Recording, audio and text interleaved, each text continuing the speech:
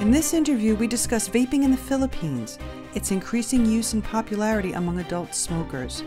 How will controversial regulations impact public health and the lives of millions of smokers? We speak with Clarisse Virgino from the Vapers Philippines to see what the future holds for vaping. What made you get involved in this space? What intrigued you that you said, okay, I'm going to get involved in consumer advocacy for tobacco harm reduction? I started smoking when I was in high school. And I wasn't really chain smoking, but it was an occasional thing. And as cliche as it sounds, I think it's peer pressure which persuaded me to take on the habit. And it went on and on. And then I met some people in the university who were vaping. When I was smoking menthol cigarettes. And these people, the vapers in the school, they were vaping custard and fruit flavored liquid. So I wasn't really into that. But I was very curious on how they get the nicotine from that. And then eventually I decided to quit smoking. And if I could get that from something which is safer or, less harmful or less risky, I would definitely go with that. So from there, I started to have a strong stance on choosing something which is way better than cigarettes, than combustible cigarettes. And with that, I also encourage not only my friends, but also some of my family members who are also smoking to do the switch rather than, smoking regular cigarettes, which is definitely very, very harmful to one's health. So yeah, there. Being that smoking is frowned upon in the Philippines by women, and I'm presuming then that vaping would also be frowned upon, how does that affect you being able to be an advocate for tobacco harm reduction? I mean, do you use your law student status, or do you use your vapor status, or do you use both? I use both.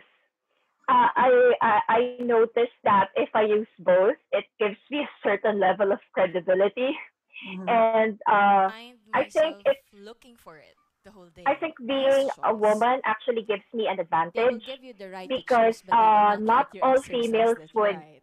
fight for It's something like this, Okay. and I think I can use that to my advantage by really showing them that vaping is not harmful.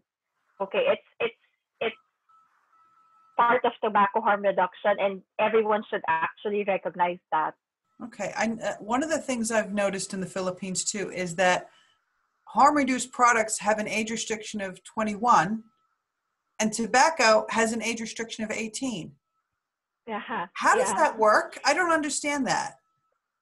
Actually, the regular combustible cigarettes, they say that one should be 18 and above, but the reality is kids as young as 5 or 6 years old could get access to cigarettes. It's kind of a bit ironic that when it comes to THR products, one has to be 21, and the age of majority in the Philippines, according to the law, is 18 and it's not 21. So there's a little gray area there why there's a difference when it comes to age. This makes no sense. In saying that, okay, if somebody who had never smoked had come up to you and said, well, why are you doing what you do? Why are you so passionate about tobacco harm reduction? Why should it matter to me? How would you answer them? I think even if you're not a smoker or a vapor, I think the issue here concerns everyone because the advocacy and the fight for the right of vapors it's inclusive. And at the end of the day, we're talking about consumer rights, and this is basically under the umbrella of human rights. So it includes everyone. It's not specific to only a group. How do people in the Philippines, or how does the government approach, for example, drug harm reduction or alcohol harm? Is there something in place for that could translate into tobacco? When it comes to drug harm reduction, I don't know if this is known across the During world, vaping, it but contains nicotine and the other president chemicals has that we do not know. a really It has not passed blurred the policy FDA when it Food comes to and drug Drug. harm reduction. And at this Right time, now, I we saw have what we call oplantokhang, and in a way, it's implied that if you're into drugs, you could get killed easily.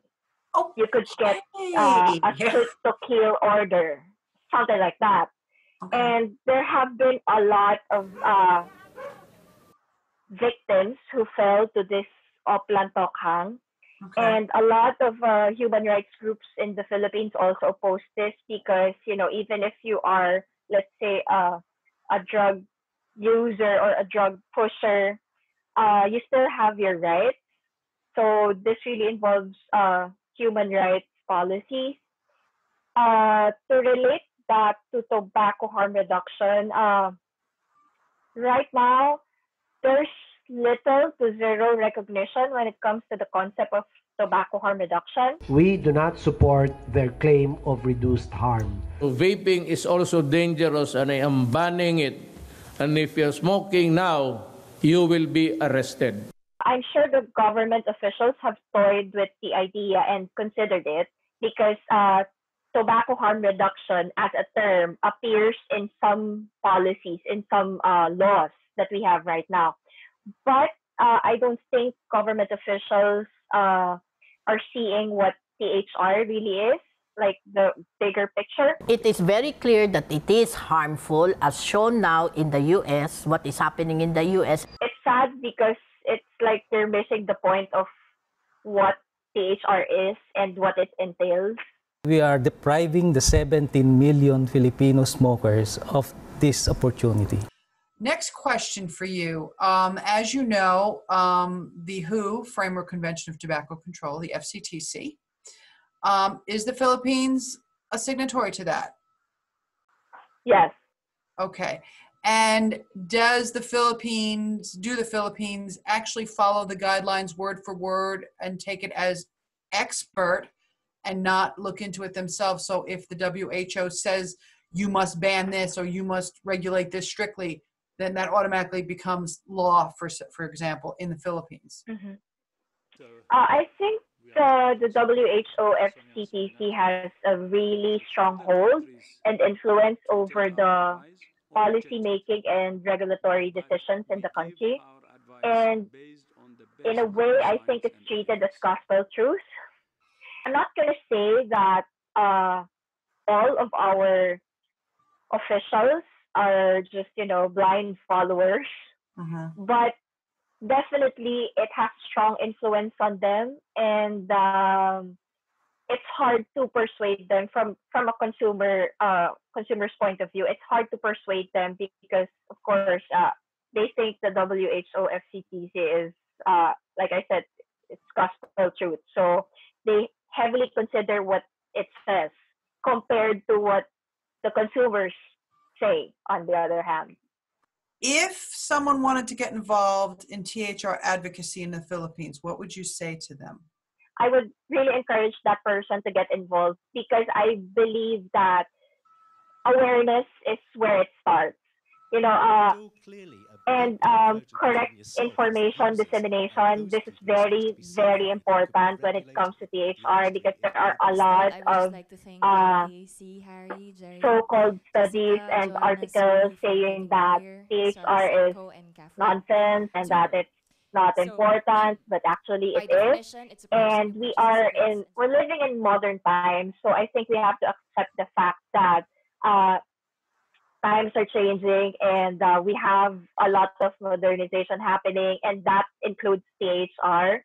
So I think whether you're a smoker or you're a vapor or just a simple citizen, it would be a big help if you help in raising awareness among people. Any final thoughts you'd like to share with everybody? Just to wrap it up, I think it's important for everyone to consider what vapers or people who are opting for THR products are dealing with. Deaths Kansas, whatever it is, has got nothing to do with e-cigarettes. We're It's just what these people have touching the put in the surface. Not everyone e-cigarettes, which understands contain the concept of adulterated CHR and contaminants of what cannabis. vapors are dealing with. And like I said, awareness could really go a long way, coupled with correct information dissemination.